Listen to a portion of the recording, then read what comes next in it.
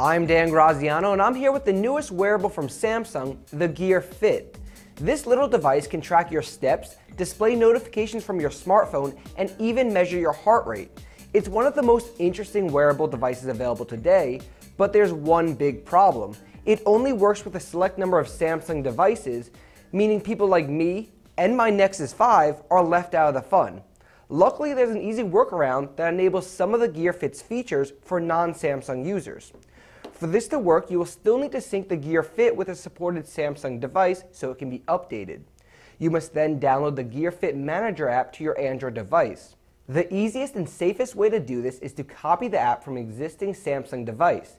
This can be done by downloading a file manager from the Google Play Store, such as the free ES File Explorer app. Open the app on your Samsung device, click on the App Manager option under the Tools menu, long press on the Gear Manager app, and hit Backup.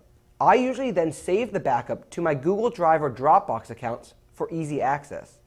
The app can also be found on the web, however, downloading it from a third-party marketplace or an online forum can open your device to malware.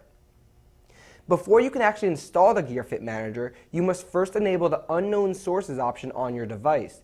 To do this, venture over to your phone's settings menu and click on the Security option. Then just simply click on the file and wait for it to install. Once that's done, open the Gear Fit Manager app and sync your device with the Gear Fit. It's as easy as that. Obviously, since this is a basic workaround, some of the features aren't available. For example, you'll be unable to create or sign into your Samsung account. You also won't be able to do anything with weather or location.